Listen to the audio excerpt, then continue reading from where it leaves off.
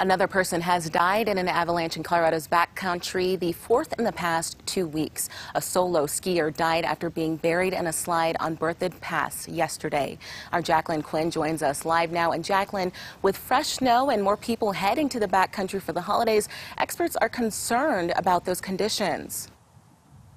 They are, and we just heard Dave talk about it. We're getting a little bit more snow. People are excited. They want to head up to the mountains, but these experts are really warning people to pay attention to the steep slope areas that you're going to be frequenting, and also the condition of the snow, because really it is prime out there in some spots for an avalanche.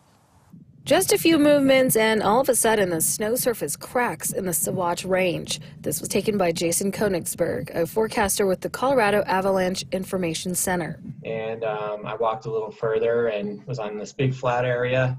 And what I did was I jumped up and down to see if I could trigger the avalanche. Because you could, from jumping up and down, you can collapse. It's like this in much of the backcountry. The main story so far this year is we've got a really bad snowpack structure. Brian Lazar with the CAIC explains there are pronounced weak layers, making it easy to disturb. It's easy to trigger avalanches from a distance, even from some distance away, or even from the bottom of slopes. So you can trigger avalanches even if you are standing on lower angle terrain, but there's connected steeper terrain above you or adjacent to where you're traveling. These conditions may remind you of what happened in March of 2019 when Colorado saw historic avalanches. That was happening all over the state. And so what was much different about that was the avalanche conditions were so dangerous and so in your face, most people simply avoided the backcountry. Currently, the CAIC rates half of the backcountry forecast a 3 out of 5 on the danger scale. Experts advise not to go on slopes steeper than 30 degrees.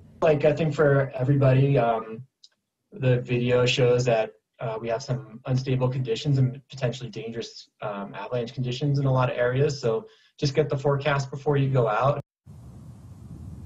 And also to have the right gear. Lazar talked about some things that you need to take out there. An avalanche transceiver and a probe. These things help pinpoint a person that may be in distress. And, of course, a shovel in case you need it or possibly to help a friend out. For now, reporting in Morrison, I'm Jacqueline Quinn covering Colorado First. Thank you, Jacqueline.